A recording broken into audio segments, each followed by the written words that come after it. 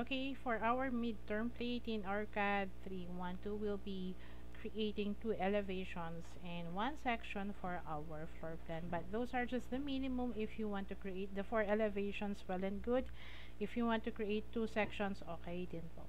Okay, now for this continuation, we'll be tackling the dimension. Kasi as you have seen from the last video module, I already had everything except for the dimension objects. Okay, now let us see. I'll just have to adjust my LTS. Okay, now we'll be creating dimension. Okay, so magdadagdag po tayo ng mangilan-ngilan layer. Please add a layer for dimension wherein color is 60, line type is continuous, and line weight is 0.05. Okay, and we'll be having another one. I believe the title block is missing. Hold on. Let's switch on the other, one of my files. You have to add title block. Yeah, 254 continuous 0.80. So let us set that. Okay, so that's LA, enter, create a new layer. We're going to name that title block. Okay, and then color will be 254. That's under index color tab. So you just have to write here 254. Then we click OK. Technically, medyo makapal si title block. So we click here and we look for 0.80. Okay, there you go. So we click OK with that. And we set current muna yung layer 0. So double click natin yun. Okay, let's go with my other file. I have here two existing or two rectangle objects. Okay, ayan sila. They both have dimensions. This is the default dimension of CAD. Okay, default. Ibig sabihin without you setting specific preferences. Ito yung nakaset na. And this is the style according to user preference that I have set on my own. Okay? So, ang difference nila is, una, the arrows are not the same. Ito yung default arrow. You can actually change them. Tapos, yung text po niya, masyado siyang maraming precision. It has 5 figures wherein pwede naman siyang bawasan kahit 3 lang. Decimal separator is period. Dimension lines, look at this one. This one has extension lines or extend beyond dimension lines. Ito, yung nakikita nyo. Ito, wala siya. Preferably, mas magandang wala. Una, pandagdag, nakakabigat ng file.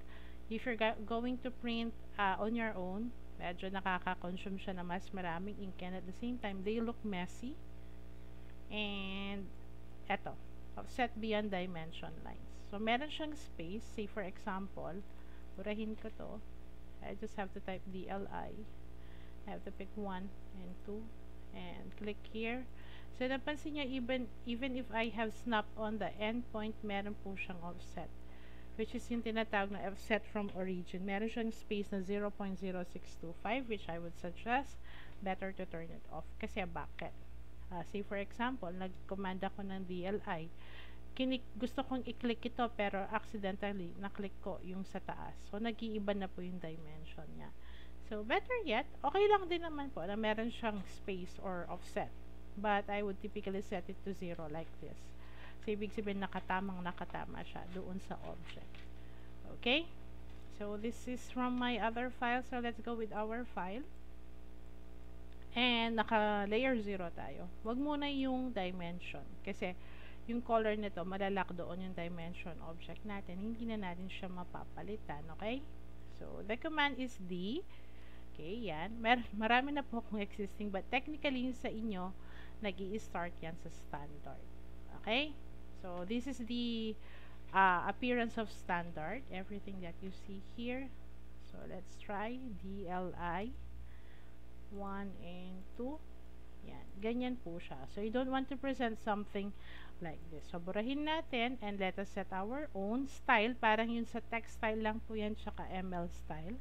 Anyway, the command is D. Okay. Paki-disregard to nakikita nyo. So, the first step is to click New. Okay. So, type natin. Lagyan natin siya ng style name. ARCAD dim style. Or dimension style. Okay. So, we're good with that name. And start with, meron kayong makikita dyan. You can actually click with standard if you want. And you click continue. Okay. So, mauna tayo sa lines tab. Lines tab or mga line objects or dimension lines, ito po yun. Sorry. Yan, eto. Those are dimension lines, okay? Yan, nakikita nyo. We will be setting the color, the line type, and the line weight according to sa layer na sinet natin para sa kanya. Okay? So, again, lines will be according to their layers. Okay? And then, ito yung sinasabi ko kanina, extend beyond dimension lines. Ito yung sumobra.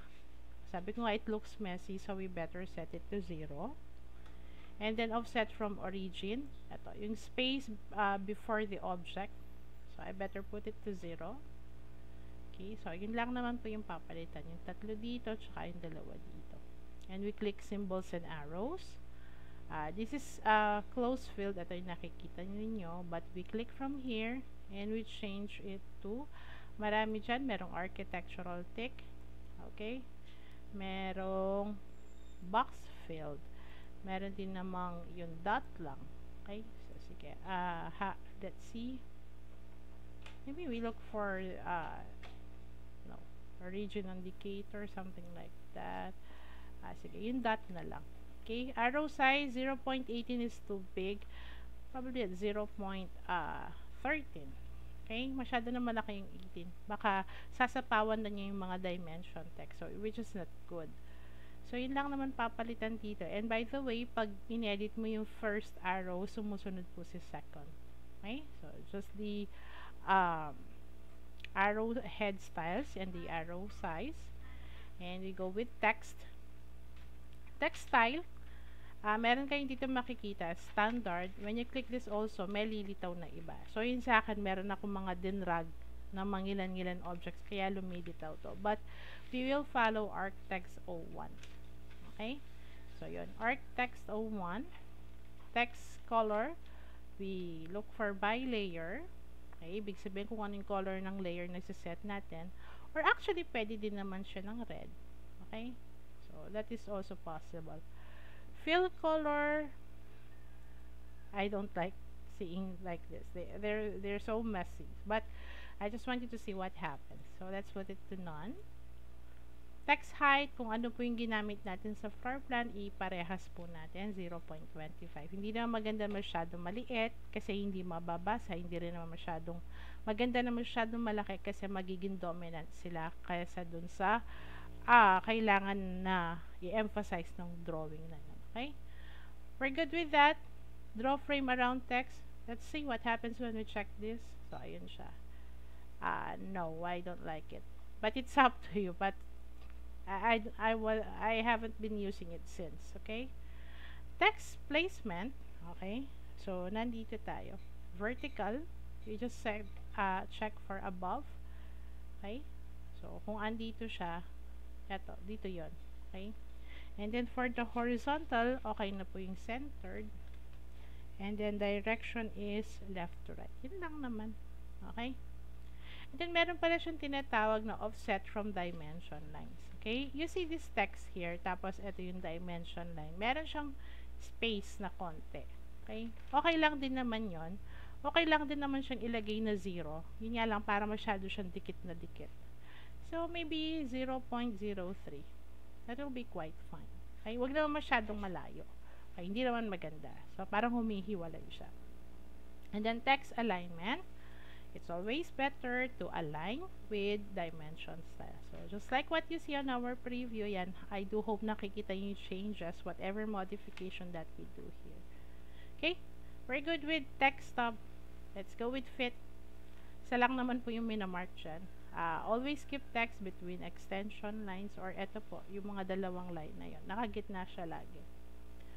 Use overall scale of 1 lang yan. Huwag nyo nang gagalawin. Ibig sabihin, if yung measure ni dimension is nasa 1.5, well and good. Okay, although there are some cases where in overall scale is you need to resize it but by 0.5 or probably at 2. Meron mga ganun situation but most of the times 1 lang po ito. So, wag nang gagalawin. Okay? Primary units, decimal format, yan. Okay, precision. There's too many figures, so tatlo po will do. Okay, kasi meron mga dimensions na ah masyado silang hindi sila whole numbers. So at least 3 precisions or 3 figures will justify the detailings of your measurements. Okay? Decimal separator, merong iba dyan, comma, space. So we just look for period. Okay? And then round off. So just have this 1 0. Ah, kasi this is technical drafting eh. This is architectural drafting. Hindi magandang nagre-round off. Mas maganda kung ano yung actual size na nakuha mo unless the drawing requires you to do so. Prefix or yung sign or letter before the numbers or dimension, and suffix, probably you can put letter M kasi that's your measurement. That's your unit of measurement, which is meter. And scale factor is 1. We're good. Yun lang naman 5 na to. Okay? So I do hope you were able to follow. Dito wala nang ganang ginagalaw. So we're good. We just have to click OK. Just have to click Arcad dim style. We have to set it current para every time na magke-create po tayo ng dimension lines, siya po yung fina-follow ng style. Okay? Then we click close. Okay? Then we're good. We click from here. Hanapin si dimension. You select it on its name to set it current. Okay? This is easy peasy. DLI, enter. 1. You click or you snap on the grid. Click. And you drag it a little upwards. And you can always select this one and move it anytime. As long as hindi nyo siya ine-explode. Okay? Pag in-explode nyo siya, hindi na siya dynamic. Okay? And DLI again. 1 and 2. And snap here. DLI. You can snap dun sa grid. Grid. Snap dun sa circle. Okay? And DLI 1, 2, and there you go. Okay? Or dito kasi, pwedeng hindi nyo naman ito i-dimension kasi pwede nyo emphasize yung dimension dun sa bandang baba. Ayan. Okay? So, balikan natin. Nakunin natin yung kabuuan. DLI 1, 2, and snap dito. Okay? And another one, DLI, we snap 1 and 2 and click, and DCO to continue, DCO enter, that is to continue, and then we snap dito, grid, isa dito, yan, that's why that's the purpose of gridding. Okay, so we're good. We press enter, and we DLI ulit. We snap 1, 2, and snap somewhere here. DCO to continue from the last dimension object. You snap somewhere here, click, and you snap on the last part. Click, enter, enter. And another DLI.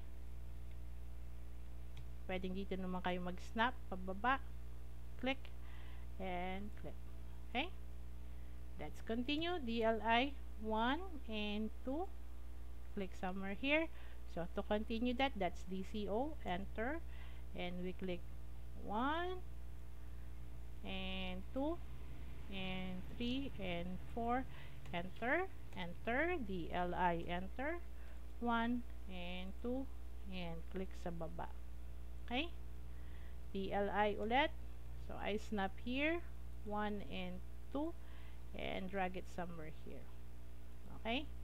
And then DCO to continue. Yan, dudugtong po siya doon sa last created na dimension, but just in case na-enter nyo siya, okay? So what you can do is, ayan, it's a pick box. So ibig sabihin you can select other objects. So you may click here. Yan, and there you go. You continue that. Okay? So again, we type DCO, we press enter, we click this, and until such time na matapos po kayo. Okay?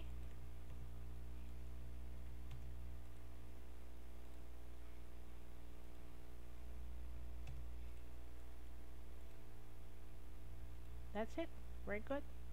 Now, pagdating naman po dito sa ano, of course, you have to quick save. Pagdating dito sa elevation, you have to set first walls.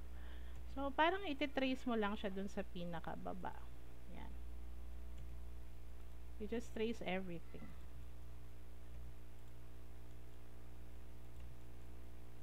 Pati yung bintana. So, how do you do them? Okay?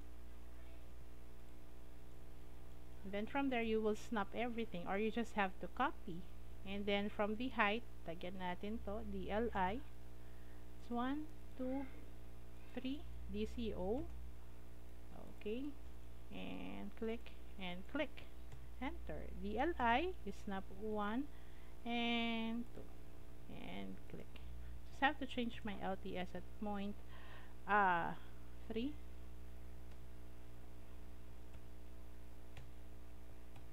Okay. So, yung mga windows na to, naka-ready na po sila. Tapos, the railings and the door, yan. Nirecycle ko lang po sila from my old drawings. Even the windows. Tapos, eto po pala, we click it. Okay. That is user-defined. That is 0.20 in spacing or that's equivalent to 8 inches. Angle po niya is 90. Kasi rib type po siya. Okay? Then, I also have the line of elevation. Yan, FGL, finishing floor line. Finishing grade line is different from NGL. NGL is the natural grade line na wala ka pang ginawang modification sa site. FGL is pag tinambakan mo na siya. Okay? Finishing grade line, finishing floor line, the ceiling line, the top of beam, the apex, the firewall. So, lahat po niyan meron silang mga corresponding na height. They should be here.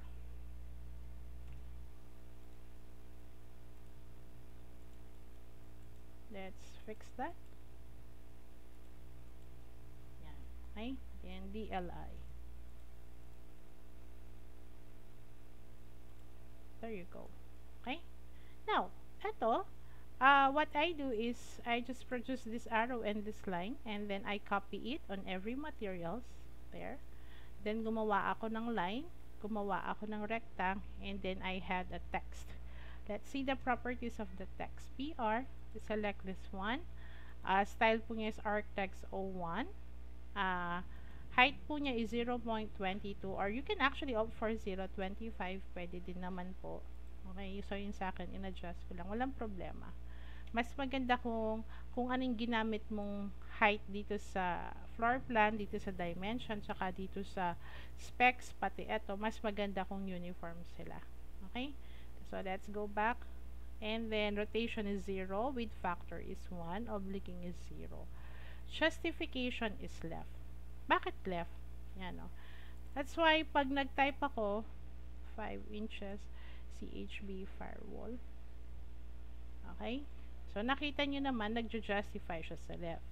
But if I'll be selecting this one and move it to middle center, which is not actually advisable for this. Yan. Kunwari, nakikita mo siyang ganyan. Yan. Tapos, nag-type ka. Okay, nasobrahan. Lalagpas siya. Okay, kasi that is not left justification. That is middle center. So, I would really suggest a left justification kasi dito ka nag-justify. That's why every text should have different justification according to their purpose. And look at my specification lines. Hindi sila nag-i-intersect. Baka maduling yung nagbabasa na foreman or mason. So, better yet, you align them accordingly. And you, just like also this one. Okay? And this is my section. So, what to do? You just have to copy this one. Okay? So, burahin lang po yung dapat burahin. Usually, kukunin mo lang naman dito is the outline. Tapos, ito, you just copy it on the other. Say, for example, yan, wala ako. Say, for existing, yan. Wala yan. So, pwedeng isa lang yung gawan mo. Then, you just copy. So, that's the practice I've been using ever since. So, yan. Isa lang naman yan, diba? And, yan. Bilis. Okay? So, ito you can just probably adjust them. Okay? Masyadong madikit.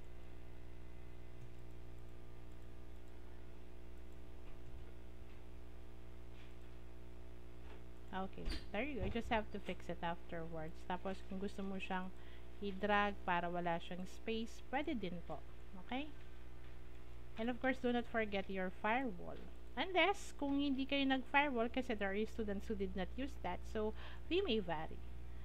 For the section, do not forget the actual appearance of your rooms, yung mga features na nakalagay, pati mga appliances, kitchen cabinets, or depende po dun sa part na selection ninyo.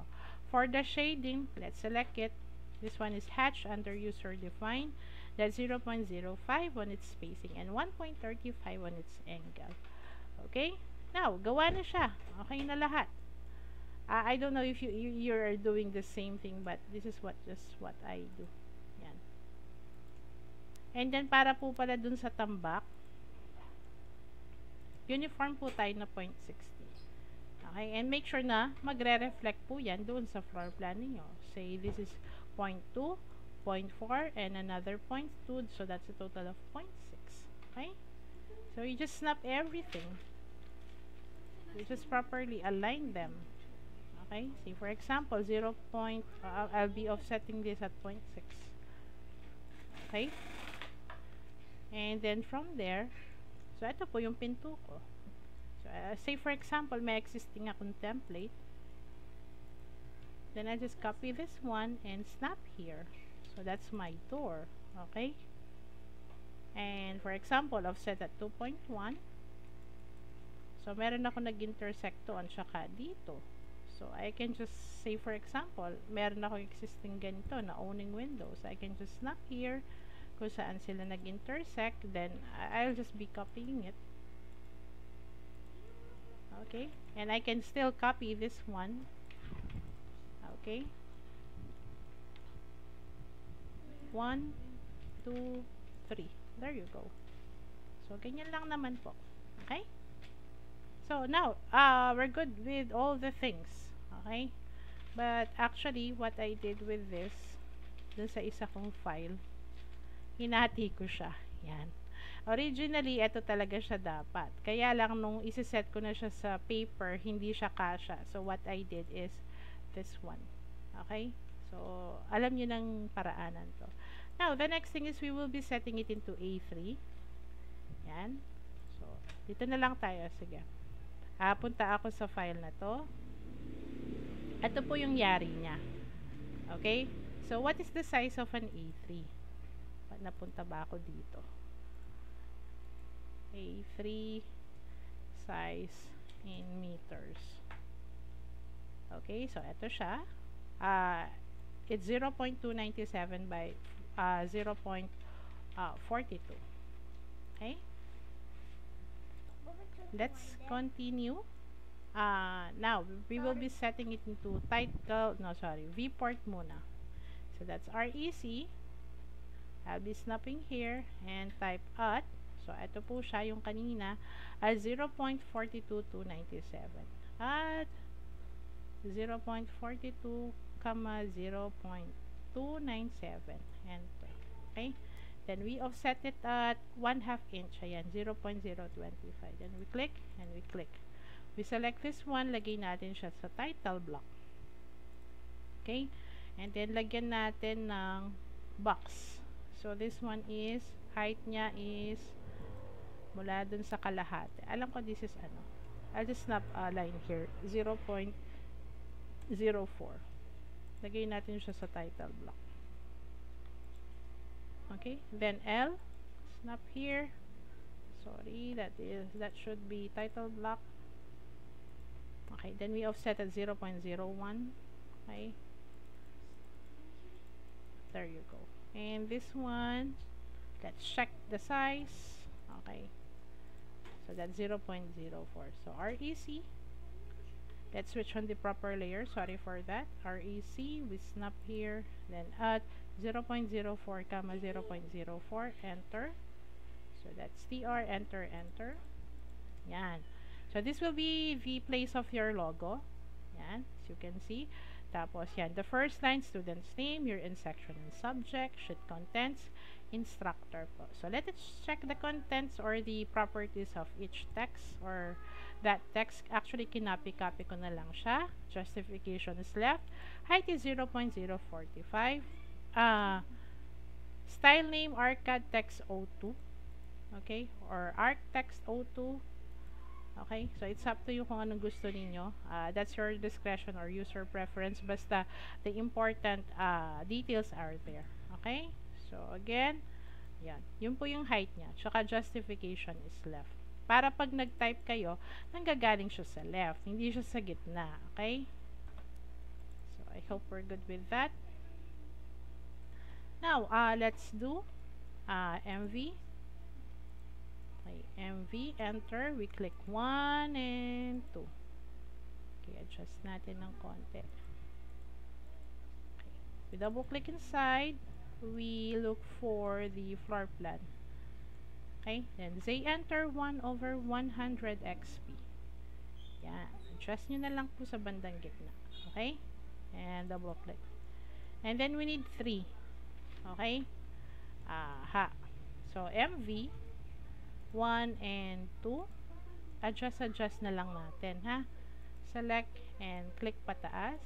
Yan. Double click inside, hanapin si front elevation. So, this one is Z, or sige, escape ko muna, double click ako sa labas. Type MA or match property. Ang property nito is naka 1:100 siya. So, I'll be clicking this one and i-inherit ko dito or i-match ko siya. So, yun. Naging 1:100 din po. So, we double click, igitna lang natin, adjust tayo ng konti dito para maglagay tayo ng caption. Okay? So, ayan po yung mga captions nila.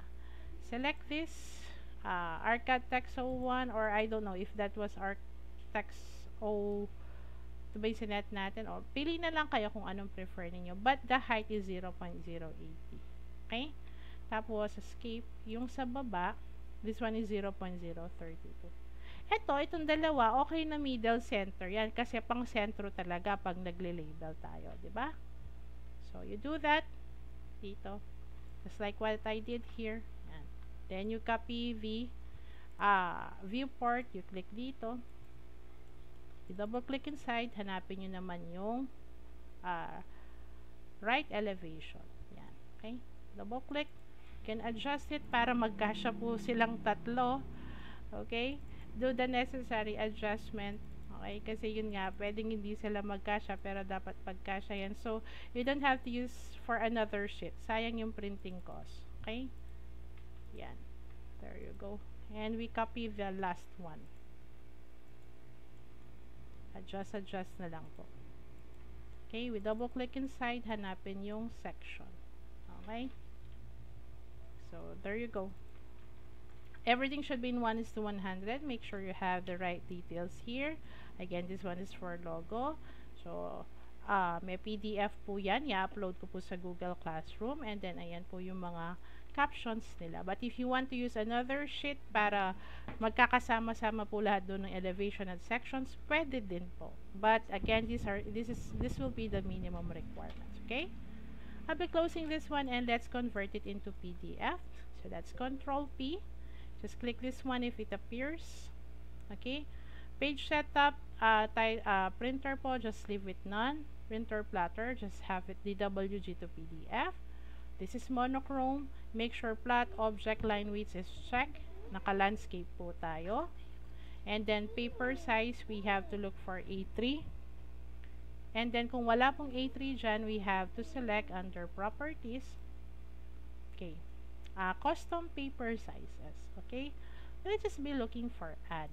Okay? Kasi technically sa inyo wala pa. Or kung meron man, baka hindi siya mag-fit. So, sabi ko nga, it's better for you to know how to set your paper according to your needs. Kasi hindi lahat naman ng drawings nagre-require siya ng commercial size na paper. Although A3 is commercial, but there might be time in the future wherein you need to customize your own paper. So this is the process. This is actually the third time because this first one is letter, the second one is legal. So this is A3. So start from scratch. Next, paper size. So Ayan po, naka-millimeters na siya, just like the one we have used earlier. Adjust na lang po kayo dito. Okay, kasi ito meters. So, you just have to make adjustment. Okay? So, ayun, 420 to 97 millimeters. I-type nyo na lang po yun. Okay? And then, next,